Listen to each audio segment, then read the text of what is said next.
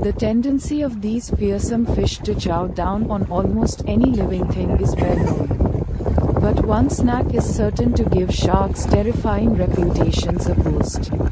Pufferfish.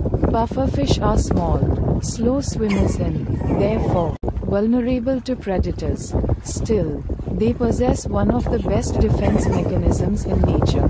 By quickly swallowing water and air, they can inflate themselves into a spiky sphere of death several times their normal size.